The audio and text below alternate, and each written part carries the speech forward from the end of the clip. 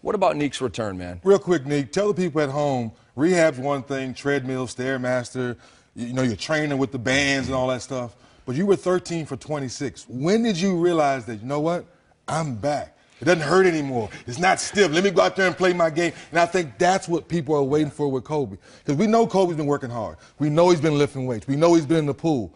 But when is it when you're on that court, you make that move, you're like, oh, it doesn't hurt anymore. I can go all out now. You know what the thing is? You feel great when you come back. But it's not until you get into competition where you get your first bump. I remember getting hit in the air, and I came down and immediately grabbed my leg. I like, wait a minute, there's no pain. It was all in my head. But once I got over that, I said, you know what, I'm going full tilt. And whatever happens, happens, but I'm going to go out on my own terms. So I had to totally block it out of my mind. And once I blocked it out, it was old vintage Dominique. I mean, I came back playing the game on the ground as well as in the air, came more fundamentally sound. So I had that explosiveness and the basketball skill to go with that.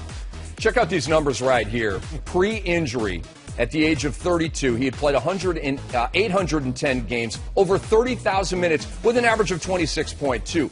Well, how about the return from Achilles season? 29.9. How do you go up almost 4 ppg after the Achilles injury? I'm going to tell you what happened. I'm going to tell you the truth. You know, really, I wanted to prove all the doubters wrong, because when I tore my Achilles tendon at 32, I got these sarcastic pats on the back.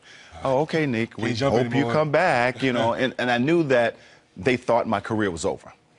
But I worked twice a day, every day, for 9 months. I mean, I worked harder than anybody could work at getting back from an injury.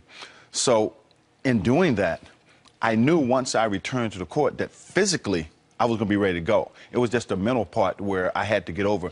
But once the physical part, and I was training, I was doing the things I used to do, I said, not only am I going to come back and be pretty good, I'm going to be an all-star. And people looked at me like I was crazy. And I proved them all wrong. I averaged almost 30 points a game that year.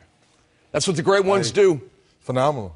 And I remember watching him go through that period, and what he said, more fundamentally sound. He's always jumped amongst the stars and the clouds, getting to the free throw line, the mid-range jump shot, and then once he got that confidence back of I can still dunk on people, then he went back to dunking on people. You know again. what? It made me, even though I had the skills as a basketball player, I even became more of that because I didn't just rely on playing the game above the rim.